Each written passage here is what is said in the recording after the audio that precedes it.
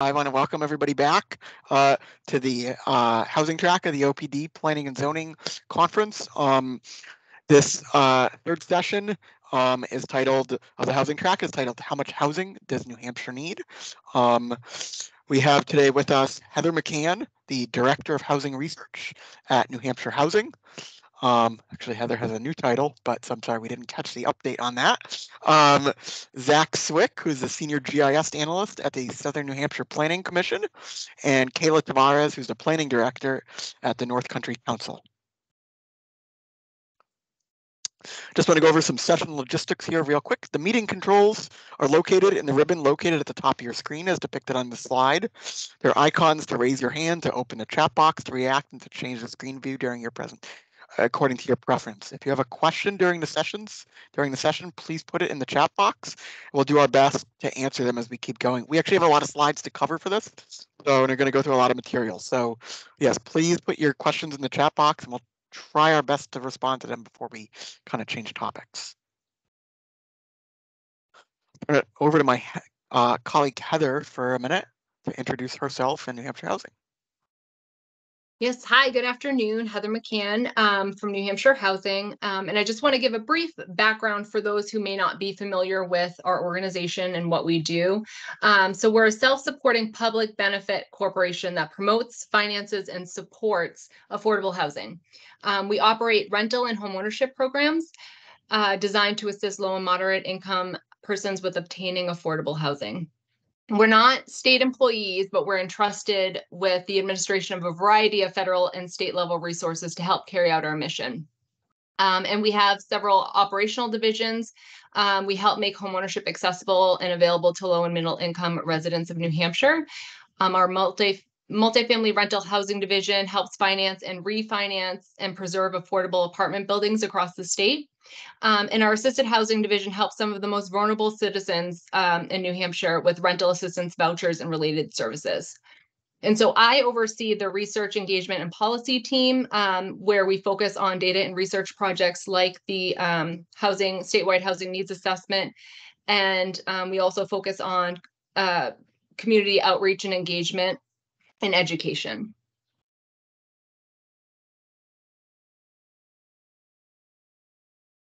Great. And as many of you know, the New Hampshire Office of Planning and Development, we moved over here from the Office of Strategic Initiatives within the former planning division at the Office of Strategic Initiatives in July of 21. So we're coming up this summer on our 2-year anniversary. So we're now within the Department of Business and Economic Affairs. We have 4 programs that we run: the Municipal and Regional Assistance Program, the Floodplain Management Program, the State Data Center Program, and our Geographic Information System, GIS program. Each of these programs provides technical assistance to all stakeholders for OPD's different programs through training, providing coordination, providing data, as I already said, technical assistance, and just providing a variety of resources. This conference also being our kind of annual opportunity to provide educational opportunities to Planning and Zoning Board and other local land use board members.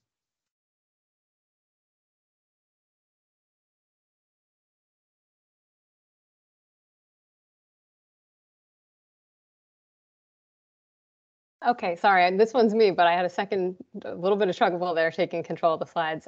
So Zach and I work for the 2 of the regional planning commissions in the state, but the regional planning commissions are a function of state government. We are established under RSA 3645, but we operate independently. There are 9 regional planning commissions across the state of New Hampshire, and we cover all of the municipalities in the state, including places that aren't actually municipalities, are village districts and unincorporated places as well.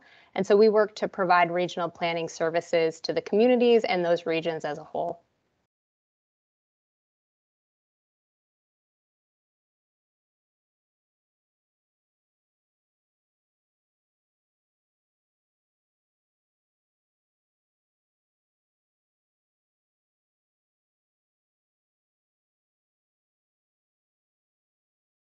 Okay, so our statewide need assessment is published on our website currently, and the report provides information and insight to better help us understand our housing challenges and opportunities as a state, and can be used as a tool to help make data-driven decisions about our housing needs. We worked with Root Policy Research to conduct our statewide housing needs assessment. Root Policy Research is a community planning and housing research firm that is based in Denver, Colorado. And so what we'll see for statewide findings in the report, statewide findings in the presentation are the core findings that are in the report. And just listed out here is the report framework and how the report is broken up and the sections that we have provided within that report.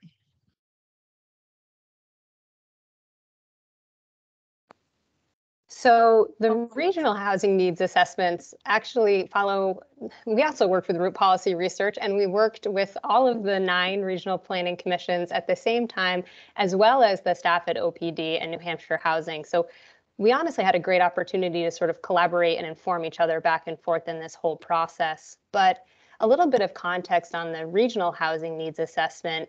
They are one of the mandated functions of the Regional Planning Commission. So they're one of the required duties for us all to do on behalf of and in support of the municipalities. The ultimate goal is to assist municipalities in developing their local master plans and having solid information to base housing needs and future projections on. We do this work every 5 years, and on the right side of the slide here, you'll see what our report framework is. And this year we worked to standardize that across all of the regional planning commissions. So regardless of which region you're in, if you pick up those assessments, you'll see them follow the same basic trend of looking at what we know today about our conditions and trends, looking to the future, really honing in on opportunities and barriers, thinking about how we can meet these local housing needs instead of just identifying them, and then drawing it all together and attaching some appendices that provide quite a bit more technical information on where this information came from.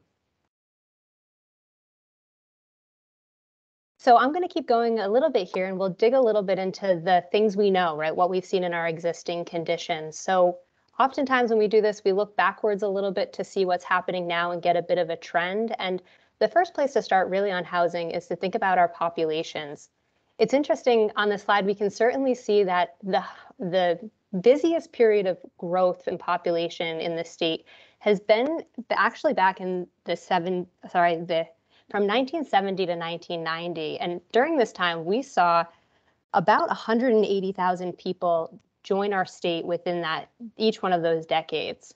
More recently, you can see that trend taper off a bit. And leading into 2020, we saw about 1/3 of that rate of growth, with 61,000 new residents joining us.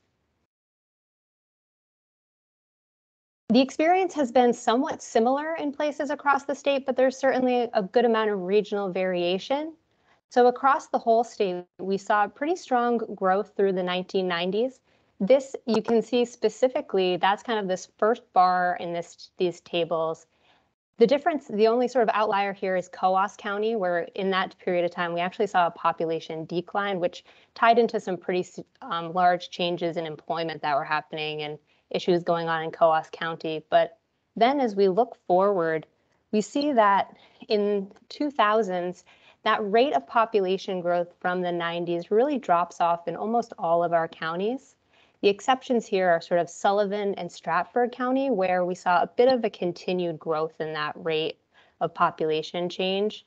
Looking toward the more recent years, we certainly see that number either level off or start to decline a bit. So it really makes the case that across all of our regions, growth has been stronger in the past and it's tapered off a bit now, a little bit of variation in there, but certainly something we see changing across the whole state.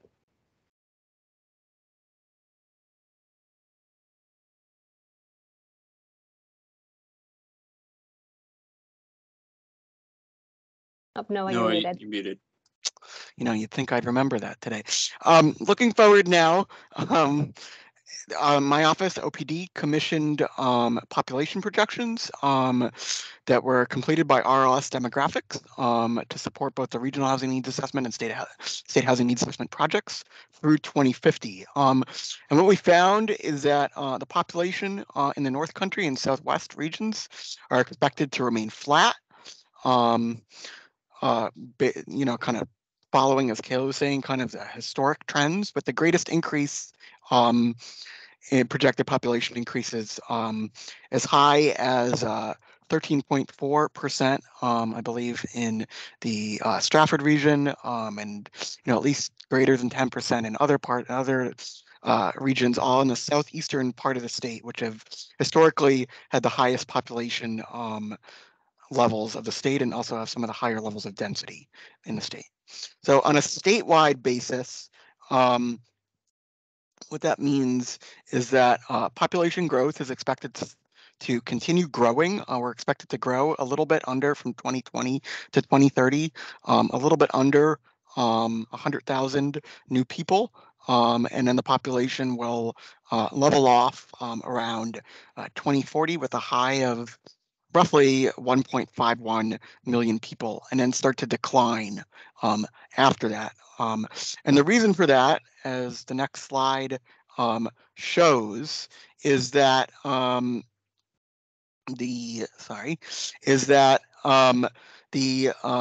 just gonna keep seeing a significant increase in the number or the death rate, and this is primarily due to the fact that the baby boomer generation is going to continue aging over the next 2 decades, and will have largely kind of exited stage right by 2040. So that by 2040, as you see in green here, I don't know if my cursor is showing up or not, 28% of the state's residents will be age 65 plus, compared to only 19% in 2020. These challenges with a kind of relatively level birth rate and net migration rate, these challenges are going to create difficulty in maintaining economic growth. And so without a significant change in migration patterns or birth rate, it's going to be hard to kind of change that population trajectory. Again, this table also shows that we're going to need more housing options for the aging population, for seniors, especially those hoping to age in place, who could face a shortage of supportive and healthcare services. So as kind of I alluded to in that prior slide, again, this slide just kind of does another kind of breakdown of kind of the change in the age cohorting and the age demographics. So right now in 2010, there was a roughly similar amount of people between the age 55 to 64 and 65 and over age cohorts, with still made up close to 160,000 people. But then you see this kind of divergence from 2020, and then you see this kind of continual rise of the 65 plus population to 2040 before it starts to kind of level off a little, like I said, once the baby boomer generation has kind of exited stage right. Meanwhile, the 20 to 34 population, the 34 to 54, and the 55 and the under 20 populations, they're all kind of, there's a little bit ebb and flow, but they're going relatively flat or static, or in some cases even declining. Again, we'll get into a minute, it's just can have a significant impact on the type of housing we need. So from a household size perspective, household size has also decreased, average median household size. So from 2010 to 2020, throughout the state, we saw a decline in the average population size from 2.5 to we're going closer and closer down to 2, and that is that's what that means is that smaller household size means that we need more units to house those households. Now, this pattern isn't totally unique across the state. Most of the regions, most of the RPC regions have kind of seen a similar decrease in household size. However, the Upper Valley Lake Sunapee Regional Planning Commission region, which encompasses, among other communities, the Lebanon Hanover area, which has a high population of students, doctors, what have you, they've actually seen an increase in the average household size. This could be, again, because of the higher percentage of students, potentially in roommate situations, the kind of people, new families moving up there, the kind of attractiveness of that region, some of the communities in that region. But largely speaking, the smaller household size is driven by the fact that families are having fewer children, and there's also just more household formation is changing. There's more single parents, and we're becoming an older state as well. So coupled with that is the fact that with declining household sizes comes, not surprisingly, a decline in school enrollments. Smaller household sizes, families are having less kids, means that there's less kids in school. So from 2013 to 2021, as the slide shows, school enrollments actually fell approximately 10% statewide. That was a drop of approximately 17,300 students. The largest numerical declines, as you can see in this slide, in the light green for the Southern New Hampshire Planning Commission region, the kind of maroonish, yes, the orangish color for the Rockingham Planning Commission region, and the maroonish color for the Natural Regional Planning Commission. Saw some of the largest declines in school enrollment during these times. And then on a numerical basis, on a percentage basis, the Rockingham Planning Commission, National Regional Planning Commission, and the North Country Council region also saw percentage declines greater than the state average. I don't think we have school enrollment projection data here that was part of the study, but unless somebody knows something I don't know, I think these kind of general decline in school enrollment trends are probably expected to continue. And then again, looking at the income side of the kind of breakdown of income characteristics, there's been a significant shift in the income distribution statewide from 2010 to 2020. There have been, specifically, we've seen as a result of in-migration, especially from some of our southern states, and even from other parts of the country and internationally, migration of higher income households that shifted the overall state's income distribution upwards. Specifically, we've seen a large shift in the households earning over $100,000 of income. It's actually a 12% increase in that group, from 26% to 38% between 2010 and 2020. And that's been kind of mirrored or coupled with a 8% decline in households earning under $50,000, represented here in the bottom two bars of the kind of light blue and the aqua color kind of bars here on the left. Again, there's some fluctuation here across the regions and counties. Here we're looking at the region, this county variation. Again, not surprisingly, New Hampshire's North Country and Southwestern communities. So Coos County here, as well as Cheshire and Sullivan counties, have the highest share of lower income residents, while the Seacoast in Southern New Hampshire, so Rockingham County, Strafford County, and Hillsborough County, which tend to have higher incomes, with Manchester and Nashua being kind of the exceptions to that, both within Hillsborough County, which has some very low income, some of the most low income census tracts in the whole state. So again, there that points out just, while the Hillsborough County is relatively affluent, we don't want to forget that they also have some very, very low income areas that we need to pay attention to as well. From a building permit perspective of how we're doing building. So if we were to extend this chart showing housing units permitted from 1980 through 2021, we'd see that even here you can see housing units, although they were a little lower in 1980. In the 70s, and then again in the mid 80s, the state reached a peak of over 18,000 building permits in 1986. Since then, that number has dropped off significantly. This was partly during the crash here in the late the late 80s, and then the savings and loan crisis. Then there started to be somewhat of a rebound during the dot-com era from the late 90s into the early 2000s, and the tech boom, the initial kind of tech boom. But then after the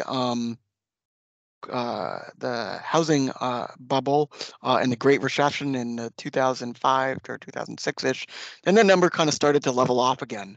And we actually got to a low of in 2012 of under or close to just over, I believe, in the 3,000 unit range. We've since started to recover a little bit, and so other than some dip in 2017 and then in 2020 during the pandemic, the numbers have started to increase again to last year, 2021, the most recent year that OPD has collected building permit data from. The state permitted just under 5,000 units. But again, as we'll get into a little bit later, this does not come anywhere close to meeting need, and it is still, in general terms, we are still permitting and producing housing units at recessionary levels, even though, except for about, barring the last kind of year or so of kind of the great inflation, of still being in a general very long-term kind of period of economic growth. Now I'm going to turn it back to Kayla. So looking actually at the slide Noah was just having, I think it was pretty clear to see that even along the way, the units that are permanent are mostly single family homes. So I'm going to take that and run with it and look a little bit at our housing characteristics in terms of the types of housing we produce. And the charts here really show, frankly, that things are largely unchanged, right? Since 2010 and then in 2020, the vast majority of our homes in the state are single family detached homes. If you also loop into those single family attached homes, which are like townhouses or condominiums, that takes up the vast majority of our housing stock. And there's a couple of things that this really means for us. Specifically, single family homes tend to be our most expensive home housing type. So when we think about meeting the needs of our diverse households in the state, we know that we need to have more options for choice for folks who have lower incomes, and to meet the needs and demands of folks, particularly as they start to age, right? We need to start looking at some out-of-the-box solutions for us, a little less single-family homes and a little more other types. A benefit of that is that more varied housing types are going to help us provide better opportunities for low-income households in the state. And like I said, aging seniors particularly too, when we look at things like social isolation.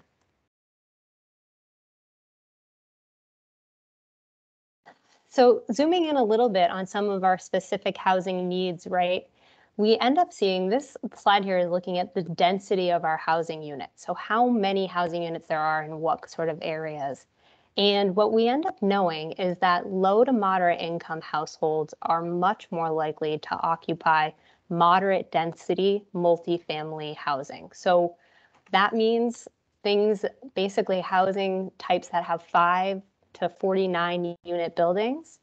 They're also more likely to occupy manufactured homes.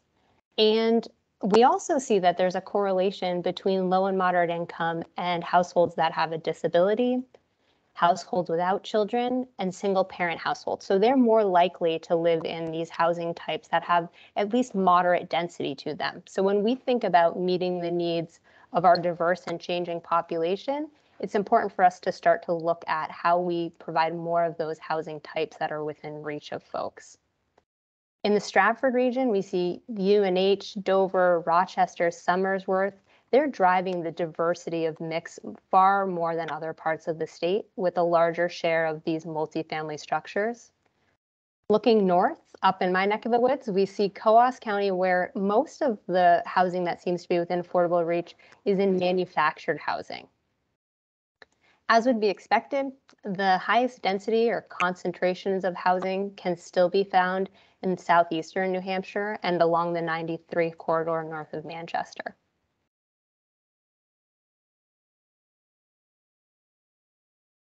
So one specific thing, this is a slide of mine that I use up in the North Country that we jammed in here. So looking specifically at the North Country, we see that we're producing a very, very slow rate of units. And as Noah pointed out, that is not different from the statewide traditions, but we have tried to look at in our regional assessment what that is looking like in terms of our share of multifamily versus single family housing. And I think that chart in the bottom right there with units and structures really tells the story pretty well of what we're seeing. It is, as time goes on, we're continuing to see ourselves grow more and more in our single family detached structures. And that is probably a direction that we need to start evaluating a little more critically to see where we can provide opportunities for different types of housing to show up. I think I'm going to hand it back to Heather now.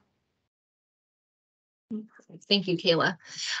So this slide here, we're looking at the availability of homes for sale. This is what we call months to absorb inventory, which is a metric we use to quantify the relationship between supply and demand in the housing market.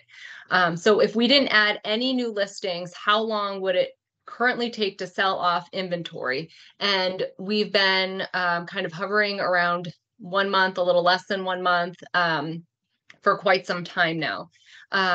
To put this into context, we consider 6 months a healthy market, balancing the interests of both buyers and sellers. And so if we compare January of 2020 to January of 2022, there has been 72% less inventory available for purchase. And so this allows for less choice. It increases demand and also home prices, which we'll see in some later slides. On the rental side, we're looking here at vacancy rates, and so this is based on New Hampshire Housing's annual rental cost survey. And so essentially what this shows is rental units are really hard to find anywhere in New Hampshire. We consider 5% a balanced market in the rental world, and 3% we consider turnover. So essentially just the time it takes to prep a unit for the next tenant to maybe paint the walls, change the carpets out. But we haven't been around that 5% range in about 12 years. And so that's really good news if you own properties and are renting them out. But it's really challenging if you are looking to rent in New Hampshire. So for statewide overall, this is kind of the county breakout we can see here. Statewide overall, we were at a 0.3% vacancy rate for 2-bedroom units and a 0.5 vacancy rate for all units. And so essentially, it's not so much about finding a unit you can afford anymore. I think the top priority is just finding a unit, period. And it's very challenging. So the impact of this is little to no choice for renters, and it impacts renters having the opportunity to move into homeownership as well, because again, we'll see the supply and demand issue really has an impact on costs and prices. So here we're looking at housing market trends. Homeownership rates have declined for all age groups. And so except for 15 to 24 years old and for age 65 and older. The 15 to 24 grouping, we concluded could be a margin of error. It's a very small sampling size. So that's likely what that is there. There's probably a pretty high margin of error. There are far less homeowners with incomes from 25,000 to 100,000 in 2020 when we compare that to 2010. So again, I think overall, the housing market is becoming more challenging. As Kayla showed in previous slides, we are a big state with single family homes, and a lot of people aspire to be a homeowner. And I think these figures just show that it's harder for people to cross over from rental into homeownership. This is looking at the purchase price trend. So we talked about for sale inventory and how that has been declining. But what that really does is put pressure on the prices in the purchase market. And so in March of 2023, we had a median sales price of $440,000. March of 2021, we were at 340,000. But when we compare that to March of 2020, we've seen a 44% increase in price. You can see starting in 2020, we saw quite an acceleration of price increases. In June of 2022, we saw a record high median sales price of $450,000. So between the year 2000 and 2020, New Hampshire home values rose by 111%, but median household income only rose by 73%. And so we're seeing this rapid acceleration of home values and prices, and it's not keeping pace with the incomes in New Hampshire. And so again, that really creates challenge for those looking to cross over from being a renter into homeownership. There's also a lot less on the market to choose from. And so it's just overall really challenging. I'm sorry to interrupt, Heather. We do have a question as what is the mini variation seasonal on purchase price trends from Eric? So there's always been this cyclical real estate for purchase cycle that we would see, and typically things would peak in the summer and then they would slow down in the winter months. What happened during COVID is we didn't see that. So in 2020, we didn't really see the seasonality impact the prices and inventory, and things just continue taking off. We're starting to see things kind of ease back into those normal cycles where prices tend to be higher in the summer months and then they tend to be lower in the winter months. And that's kind of like a demand issue. A lot of buyers or potential buyers tend to come out in those summer months to purchase. And so I think, does that answer the question, Noah? Yes, I believe so. Thank you.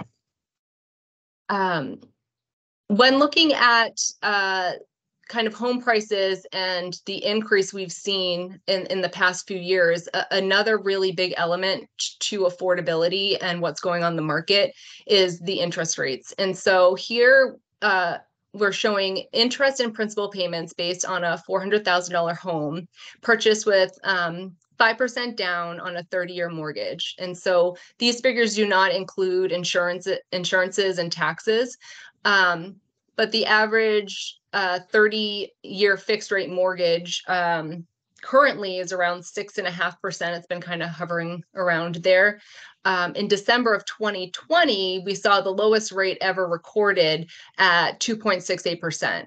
And so people who have been trying to find a home, feel like they're ready for a home, could have started looking for a home back in 2020. And with the low inventory and the high prices, it can take people years in this current market to find a place. And so an added challenge to that for people currently looking, or people just trying to save up to cross that threshold from renter to ownership, this interest rate change is a really big challenge, because a 2-year difference from 2020 to 2022, we saw a difference that could increase the cost almost $1,000 a month for the buyer. And so if you're in the market currently looking and you're not finding anything over time, as interest rates climb, this is an added challenge. It's also an added challenge for people that are trying to figure out what they can afford in the market now at a higher interest rate. And then looking at this again, our median gross incomes from our annual residential rental cost survey that New Hampshire Housing does every year.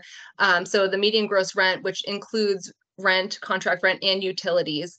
But the median gross rent for a 2-bedroom unit shown from last year's 2022 survey was almost $1,600 a month. And for all units combined, it was right over $1,500 a month. And we can see the trends over time. We've seen significant changes between 2021 and 2022, a 6 to 10% increase in gross rents. And over the past 5 years, we've seen 26 to 32% increases. So we've had a pretty strong economy, as Noah had said, you know, in the past few years, low unemployment, and that puts pressure on the market. You know, trying to find workers to come and fill job positions puts pressure on the rental market, low vacancy rates, and that increases the price that property owners can charge for their rental units. Excuse me.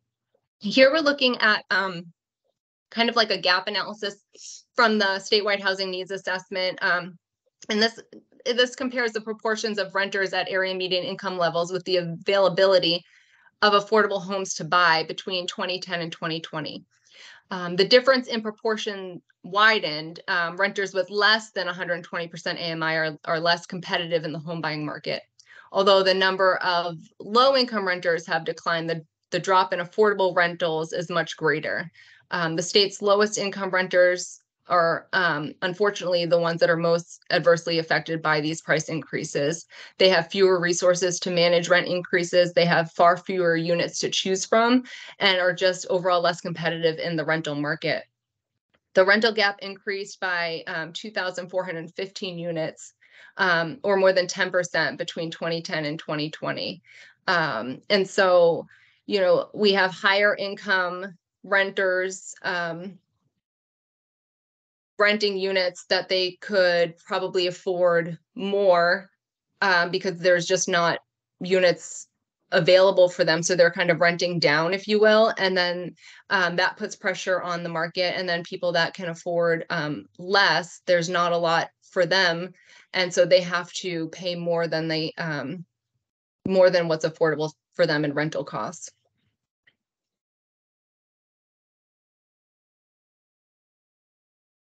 And so what we're looking at here now is this is looking at the max affordable rent by occupation. And so this assumes spending in rental housing costs represents 30% of gross income, which is what we consider affordable housing costs. And in this analysis, it was 2021 wages, which were adjusted for inflation to estimate 2022 wages. And so you'll see it's really hard for a single person to afford a rental unit. So for childcare workers, which is the lowest bar here all the way to the left, what they could afford in rent is $629. And so as I've shown you in the previous slides, they're not even coming close to what the median rental costs are in the state. And so that's a really big challenge. And on the other end of that spectrum, the tallest bar there to the right, that's a registered nurse. And this is saying they can afford roughly $2,097 in rent. But all the occupations in between, we have, you know, cashiers who can only afford $656 a month affordable for rental. And next to that is home health and personal care aides. And so it's really challenging for those people to find anything that they could afford in the state for rental units.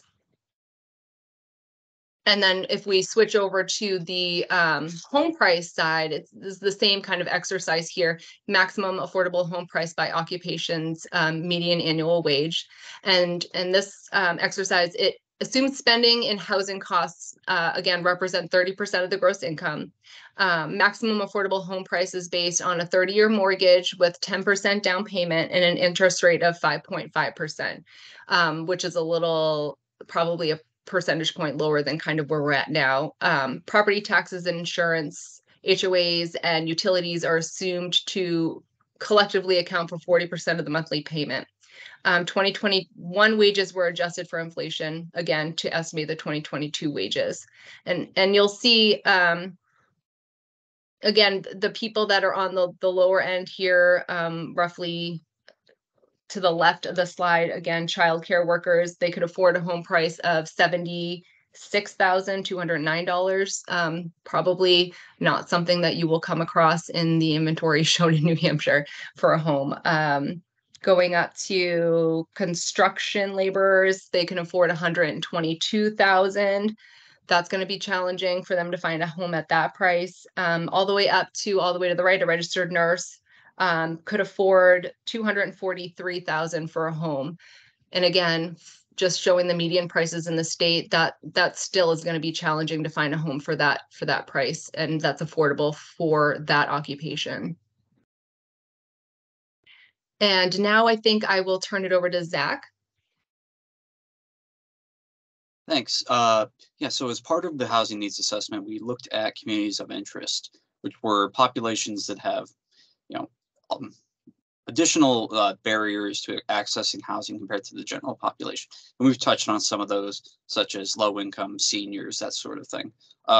Here we have another example. We have households with whether or not they have a vehicle available. Within the state, there are about 27,000 no vehicle households, and over 44 census tracts have at least 1 in 10 households with no vehicles. Those without vehicles are more frequently renters, as we can see here. This can either be by choice or need to live near proximity to transit or walkable neighborhoods. And this has housing policy implications in terms of if you have a household without vehicles, therefore, parking is going to be less. There are challenges, though, because, these are clearly a lot of times neighborhoods that are going to be more expensive than your typical one. And this is also a particular challenge for rural communities where these populations do exist, especially as they age.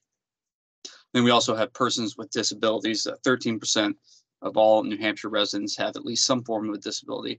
And this has various implications in terms of housing and perhaps a move towards age-friendly housing, universal design, and things like smaller single-story development, which is easier to age in place. 2021 ABLE New Hampshire surveys found that 70% of caretakers and individuals with disability need access to supportive, accessible, affordable housing. In our state, that's about 47,000 people. Caretakers in general are older. They're 60% are between 55 and 74. So they're clearly either taking care of an adult child or a spouse. And 50% responded that they wanted to desire to live independently. Another group that we haven't mentioned yet is veterans. Veterans face a number of barriers through whether it's mental health or other issues, and it's statewide. About 53% of the New Hampshire veteran population is 65 or older. That's not surprising given where we are and how long it's been since we've had a war where you had general conscription. 17,000 live in either low quality or unaffordable housing, and about 115 are currently homeless as last reported. Sorry, I lost my slide. Across the state, racial and Hispanic and Latin or Latino minority populations have grown over the last 20 years. In 2020, about 13% New Hampshire's population was a racial or ethnic minority. That's pretty low nationwide. The national rate is 40%. We're the 4th least diverse state in the nation, just behind West Virginia and our neighbors, Maine and Vermont. However, there are populations where there are neighborhoods where you have majority neighborhoods or near minority majority neighborhoods, and you can see that populations are largely concentrated throughout the Merrimack Valley and the Seacoast, but we also do see it in the Upper Valley and other college towns. And while minority populations have expanded in the state between 2010 and 2020, ownership rates have declined both for Hispanic, Black, and Asian households. And nationwide, Black ownership rates in the country are lower than they were during pre-civil rights era. Discrimination based on race is obviously illegal under the Fair Housing Act, but prosecuting cases can be actually very difficult to do.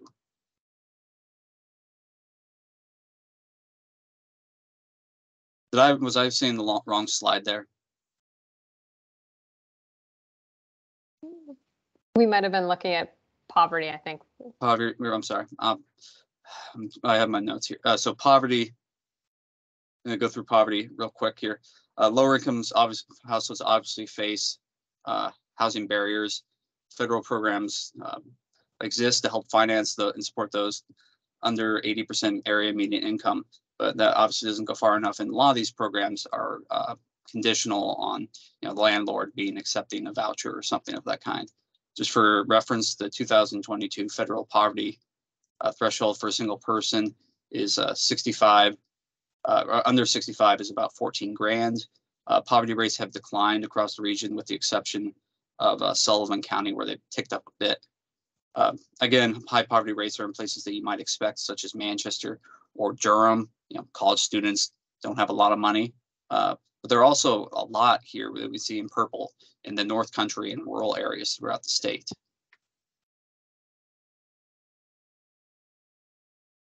I obviously already said that, but just talk through it real quick. You can see here in the map that not only the population is growing over the last 20 years, but we also see the concentrations in the Merrimack Valley on the Seacoast and through the Upper Valley. Another community of interest would be youth. So in this case, we're talking about minors, those less than 18 years old. And as we see in the public schools play out, that this is obviously happening, just reflected in general population. Over the past 2 decades, public school enrollment has fallen by 22% statewide. And what's that look like for a household? Well, we've also seen an example here, calling out my region, the Southern New Hampshire Planning Commission, but also the state region-wide. Since 1980, there's been a wide decline in the number of minors per household, and statewide it's fallen by about 43%. In some towns, it's even higher. Candia in my region, it's over 50%. So that's what we're seeing in terms of just the smaller households and fewer children per household. Another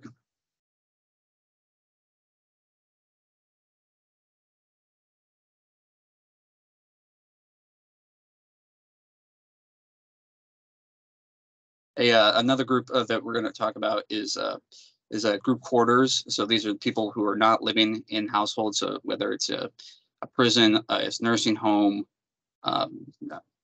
foster care, something like that, where they are living not obviously in a typical household.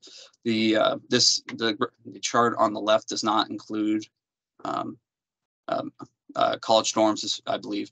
And we've seen that it's not really changed that much over the last 20 years, which is a bit surprising, given just that we know that our population is aging.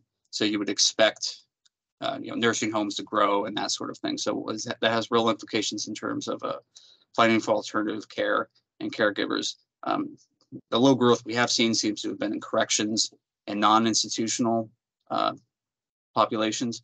Another big implication of this is these are, for most group quarter populations, with the exception of those in nursing homes, these are populations that are one day going to leave the group quarters and re-enter society in a non group quarter living situation.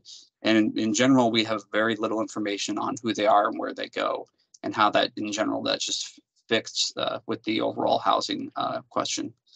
The homelessness throughout the state is you can see that about Most are single adults, but also a quarter are families with children, and only about 11% are chronically homeless. The distribution throughout the state is, there's a much higher concentration in Manchester and Nashua, much higher than you would expect based on their overall population. But about half of the overall homeless population lives in another municipality, whether it's a small town or a small city, and we have to keep that in mind as well. Population has increased some over the last let's say 8 years. It peaked during the first bit of 2020 and then fell then and is again now increasing.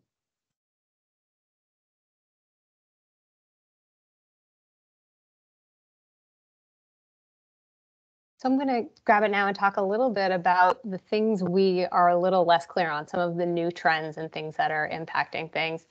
We've been spending a bit of time talking about what we know and the places where we can look back to see what the trends are and project out what might be considerations we need for the future. But we wanted to take a second to just touch on some of the things that are a little less predictable or that are changing quite a bit more recently. I think it surprises no one to say that the COVID-19 pandemic has changed where people are living, how they're living, where they're working, and that has had pretty big impacts on housing. And we're very keen to see what continues to play out on that. That's a very new trend.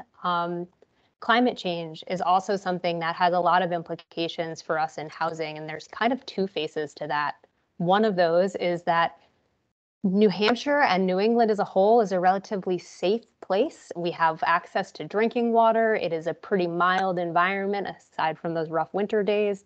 But because of that, it's a place that can be a little bit of a potentially a climate change draw, right? We can see some pretty big changes potentially in what we see in migration patterns to the state in the future that may not have been reflected over the past decades because these changes are coming in the speed of change is adjusting quite a bit recently.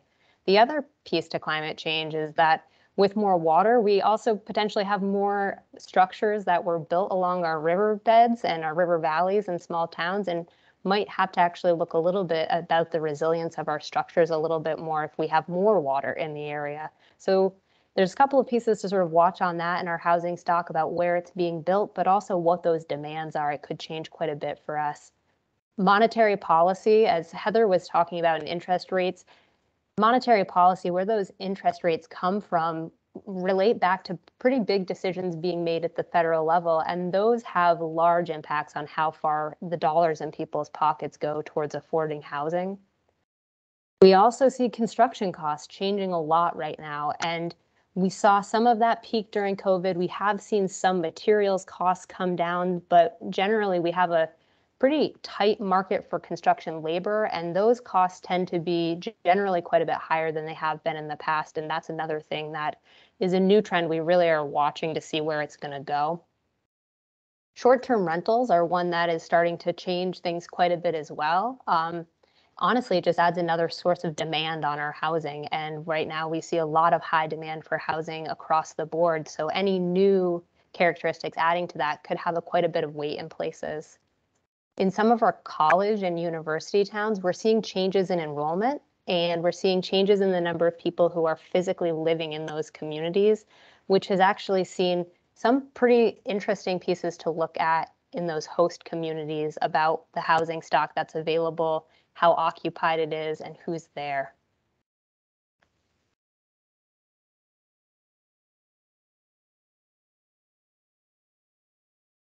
Zooming in just a little bit on the North Country and the short-term rentals topic, this is something that the North Country has a disproportionate share of short-term rentals as compared to other parts of the state. The Lakes region has a similar condition, but those are sort of some of our tourism hubs in the state. And with that, we have seen notable growth in short-term rentals in the northern portions of the state. We've also seen that the costs for housing go up quite a bit as short-term rental markets get more competitive.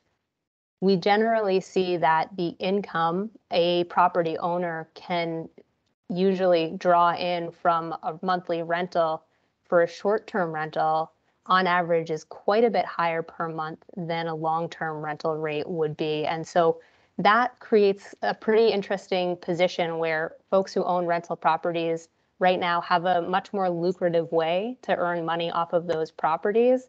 And it creates additional burdens for our renting households when they're trying to find access to units.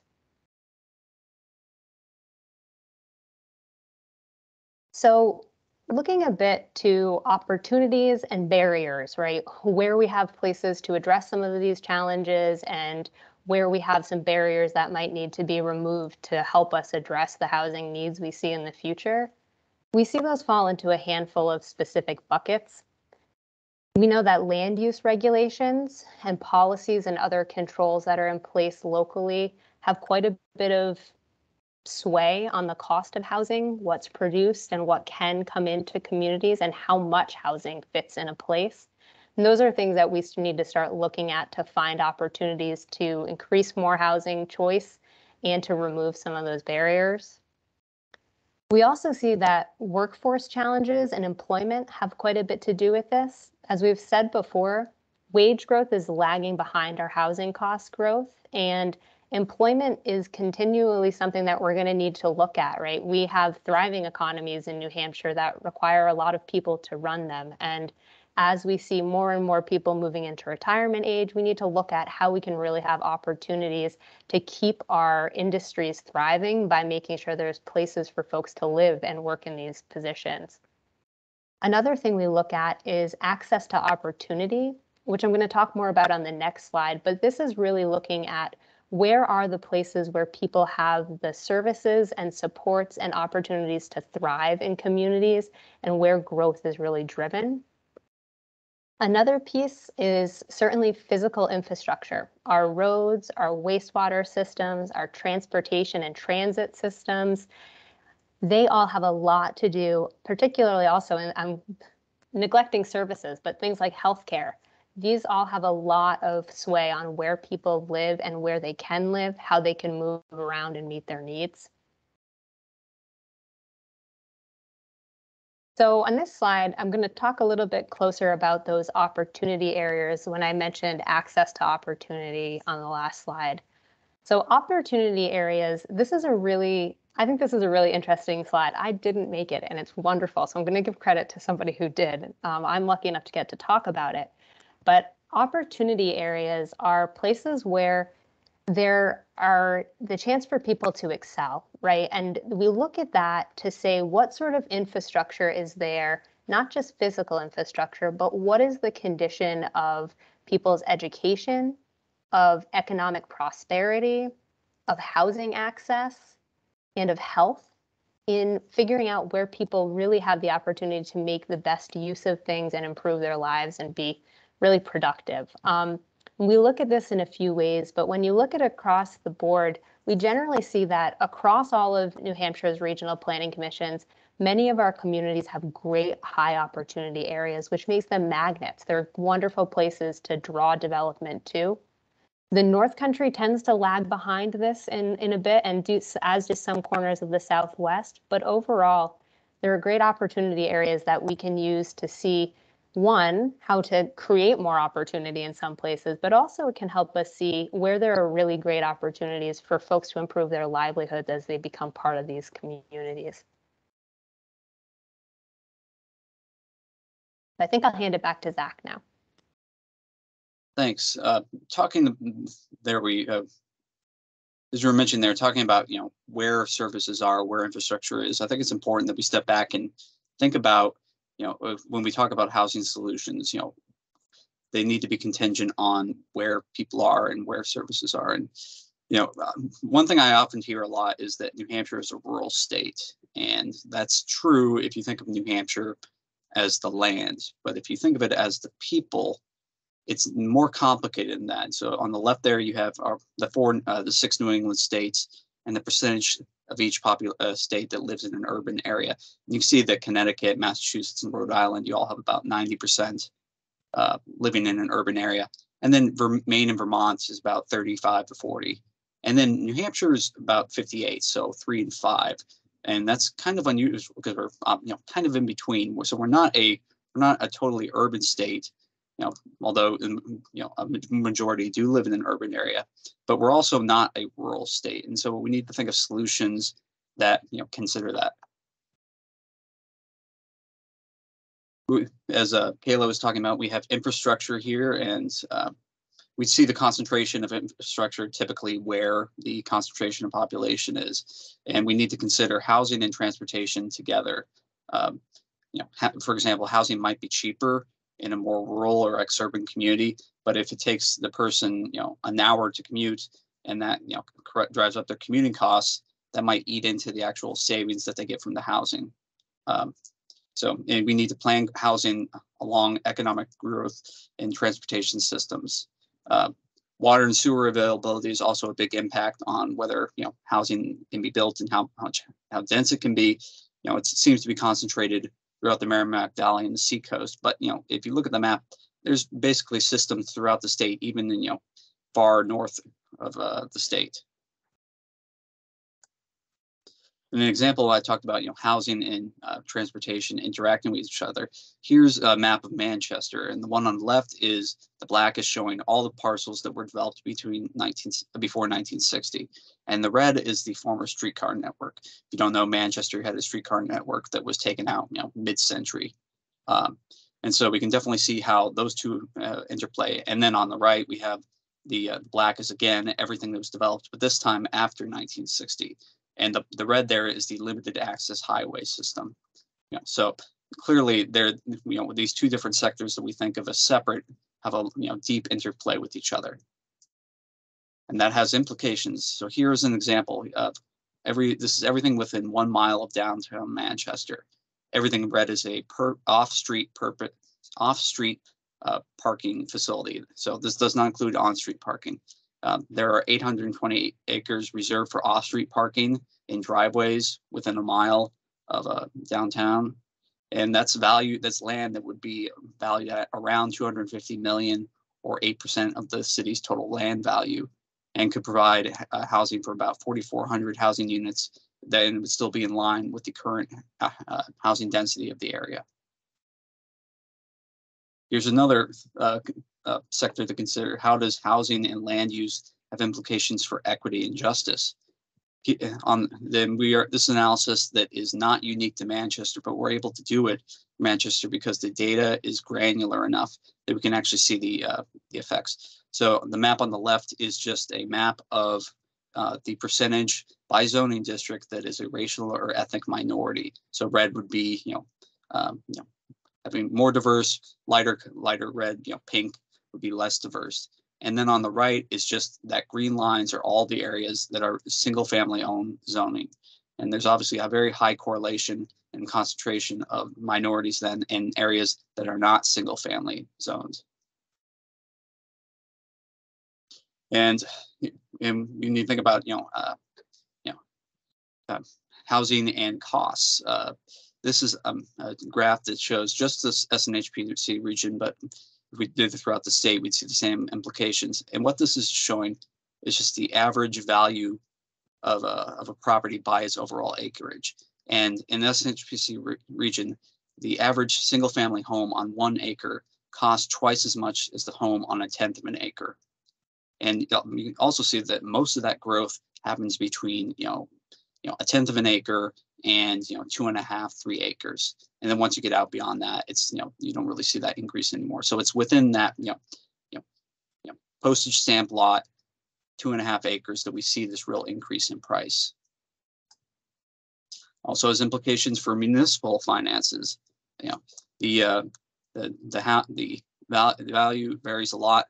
The value per acre varies a lot based on the parcel size. When we're going to use the example for Derry. Derry is in Derry, the typical single family home on 1/10 of an acre is worth 80 grand less than the typical home on 1 acre, but generates more than 12 times as much gross revenue for the town per area. And so when you add density, you greatly increase the overall property value that is generated for the town. Now, clearly, this doesn't consider services, and services obviously do increase as you increase density. But we have about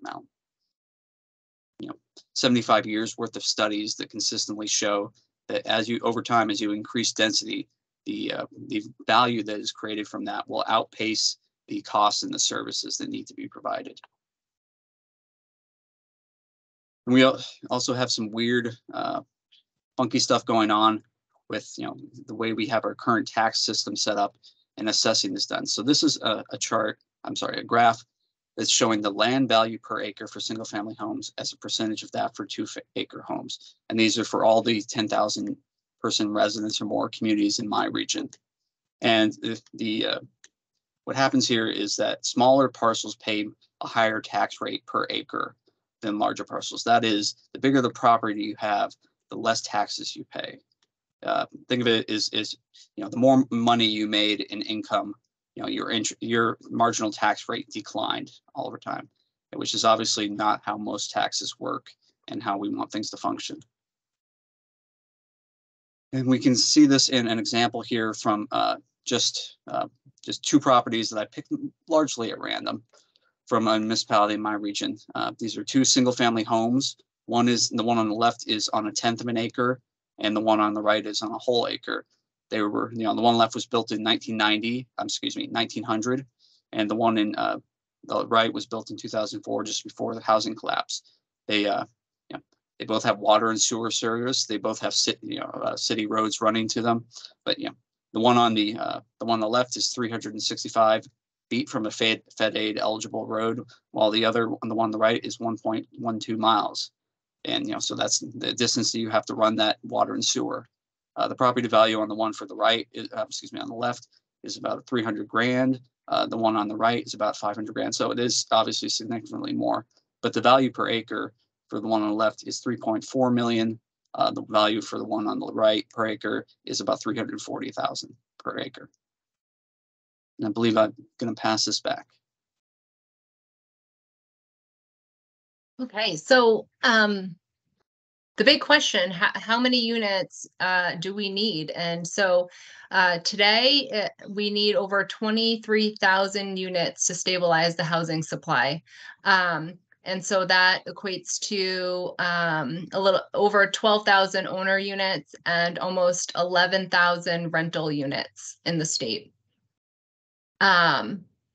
But looking at the number of households that will be added based on population projections, which we talked about earlier. So taking those population projections then gives us the total number of units that will be needed over time. And so the figure on the left, the little house on the left, shows the numbers of units needed between 2020 and 2030. And then on the right-hand side is the units needed between 2020 and 2040 to accommodate household growth and achieve and maintain a healthier housing market.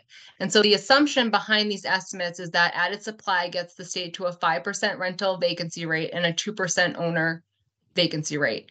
And so to make up for the current deficit of units in the state of New Hampshire and to sustain a healthy market, the total production of new units needed by 2030 is almost 60,000 units. And that includes over 40,000 owner units and almost 20,000 rental units. And then by 2040, collectively, we need almost 88,400 units, which includes 53,000 owner occupied and nearly 30,000 rental units. Now, the previous figures that I just spoke to do not account for demand for seasonal residents and second homes and must be incorporated into housing production planning. So to plan for this demand, the state would need an additional 13,000 to 23,000 units by 2040.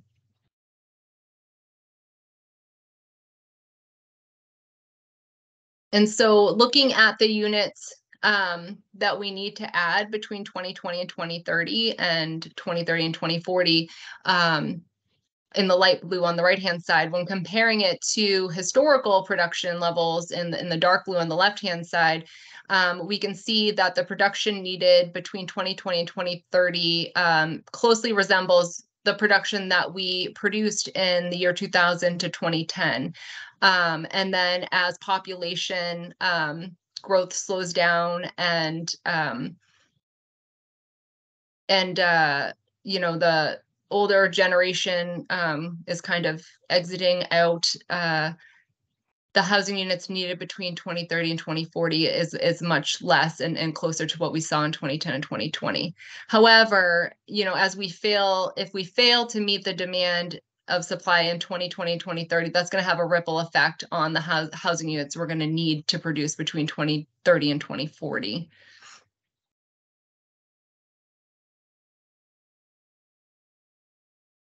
So I'm going to talk a little bit. I realize we only have about 5 minutes left, so try to get through these last couple slides rather quickly. But so taking what Heather just looked at about kind of projecting where we're going forward versus historical permitting, while as Heather just showed, while the numbers of how many units we need are rather big going forward, they're not unreasonable. We've accommodated that demand before, and we can certainly do it again. As Heather noted, between 2000 and 2010, New Hampshire issued almost 60,000 building permits, and by census counts, we added 68,000 new housing units during this time. This is actually very similar to the number of units, as Heather showed. That's what's needed to accommodate the need between now and 2030 when accounting for household growth, employment growth, a healthy level of vacancies, plus additional seasonal homes. But I do want to bring attention also to the fact that some communities, in order to meet those levels, while statewide it's achievable, some regions of the state are going to need to see significant boosts in their levels of permitting when you compare their last 5 years, so 2016 to 2020, to what they would need just between 2020 and 2025. So specifically, the central New Hampshire region in and around Concord would need to see the most significant increase in permitting to meet the 2025 projections of 233%. In the the Southern New Hampshire Planning Commission region in and around Manchester would need to see a 219% increase in permitting. However, there's some communities that are actually, or some regions, I should say, that would actually need to see a significantly less boost in permitting to meet at least the 2025 projections. I haven't done this analysis further out, but I think it's probably relatively similar. For example, the Stratford region, due in part to the fact that they have some communities like Dover, Rochester, and Somersworth, some higher density communities that have really kind of taken some steps to loosen their regulations, they only would need to increase their permitting by 112% in the next 5 years to meet the projections. And I'm going to tie this to a question in the chat from Dave from a couple minutes ago. Did the study consider the decline in construction related to decline in easily developable land in municipalities that have diminishing inventory of vacant parcels of land? So certainly there's definitely a shortage of easily developable land that doesn't have a lot of environmental constraints. I think we know that. That's a fact in some areas. However, I would also say that the contention, I think a lot of communities, or some communities, will maintain that they're fully built out based on their current zoning, which Zach started to kind of get into a little. That's really, there really is, if you look at it statewide, there's plenty of land to develop more housing to meet these projections. A lot of it has to do with the constraints that the communities have placed on land use restrictions and zoning that they've placed on how that land can be used.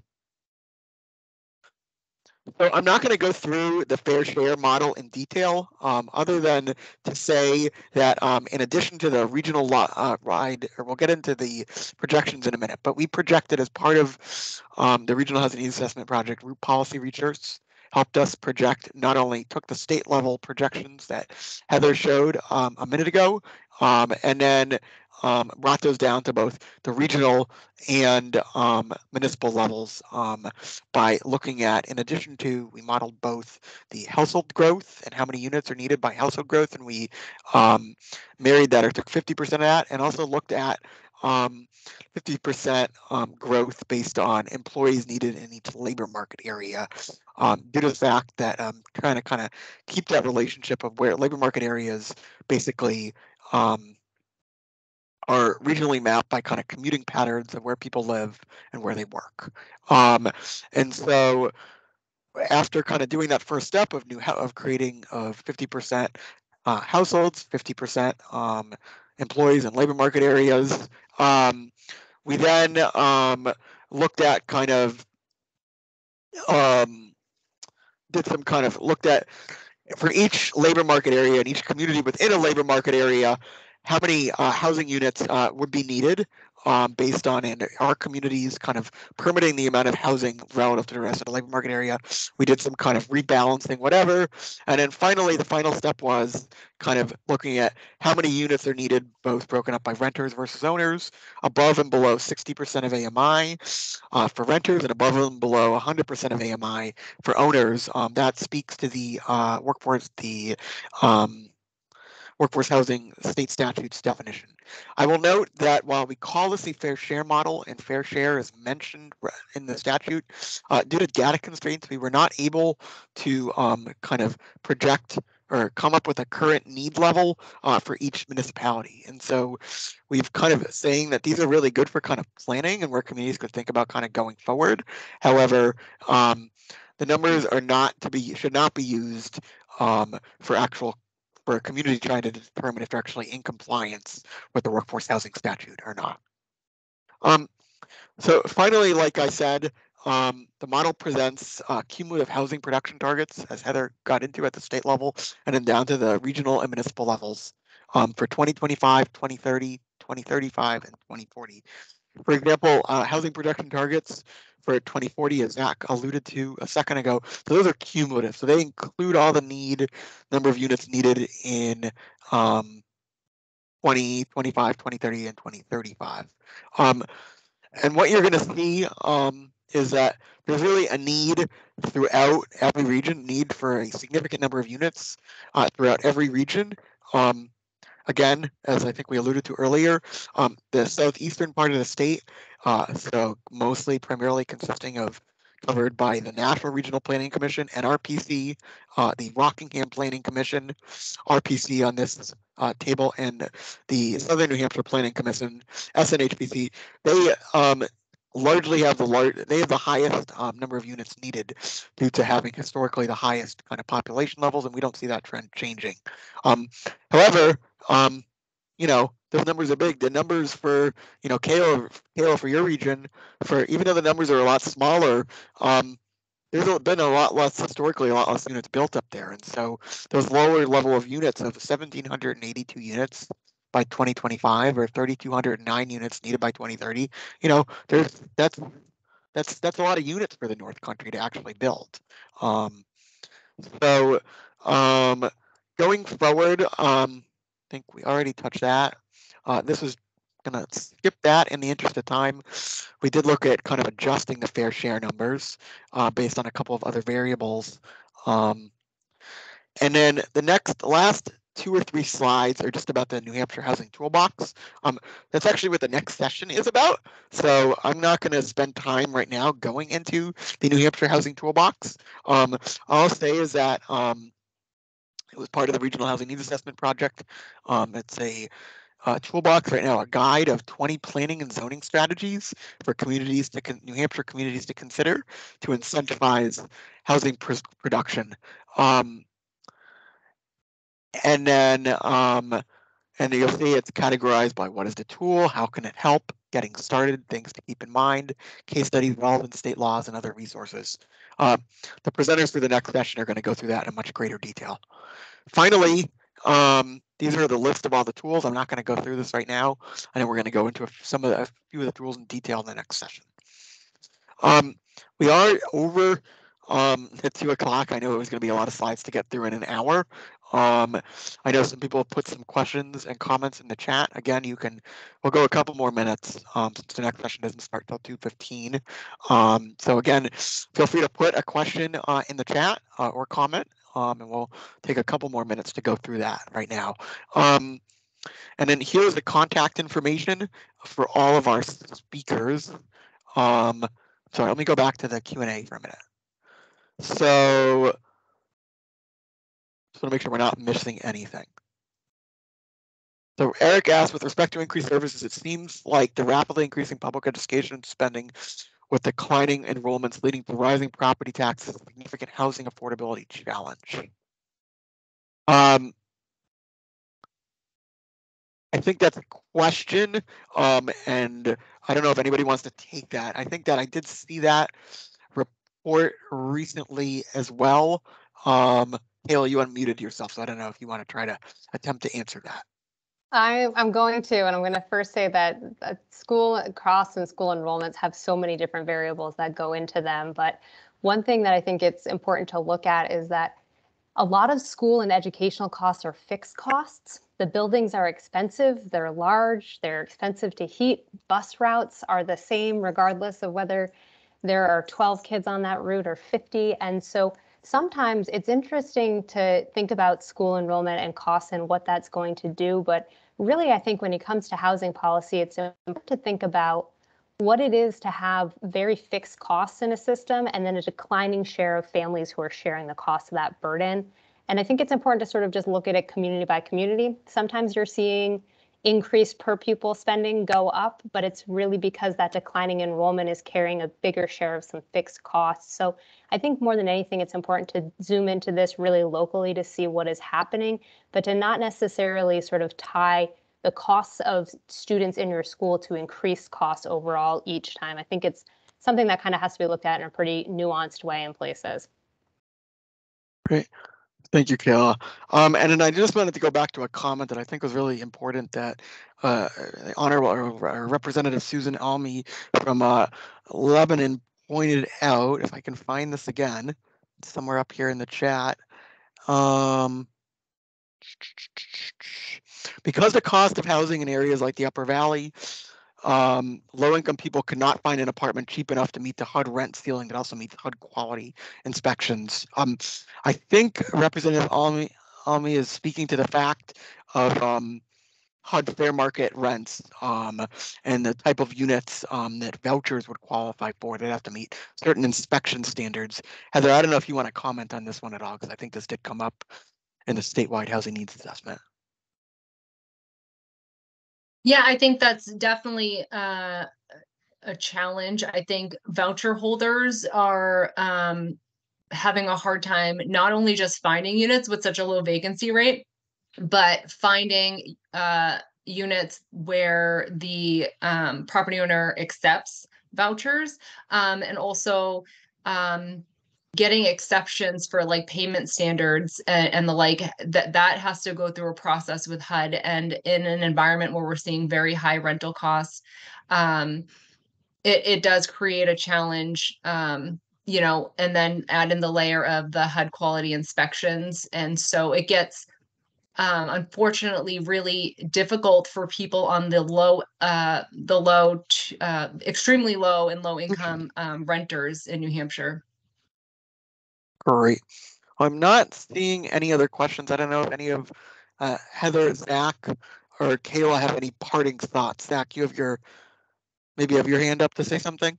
Yeah, just going back real briefly to Eric's question. I just went and looked at the actual tax rates for our region, and the median municipal tax rate, the median real property tax rate for our region is lower now than it was in 2000. So just because I don't know how much throughout, it's going to be obviously vary throughout community, but you can't just tie higher higher school higher cost per pupil to higher tax rates. Great. Well, thank you.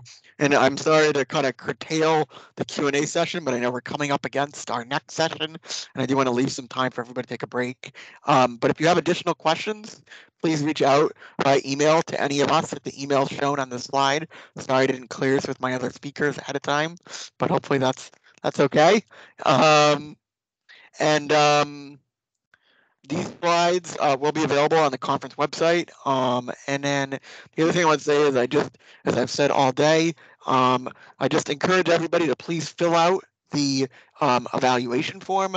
I will put up in the chat now, I have it, the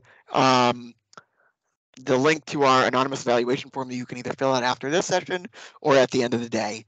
And again, I want to thank all the speakers, and we're going to take about a 7-minute break, and we'll resume our last session of the day, the New Hampshire Housing Toolbox session. So if you want to learn more about specific strategies for addressing all the housing needs that we just talked about, we look forward to seeing you back here in a few minutes. Thank you very much.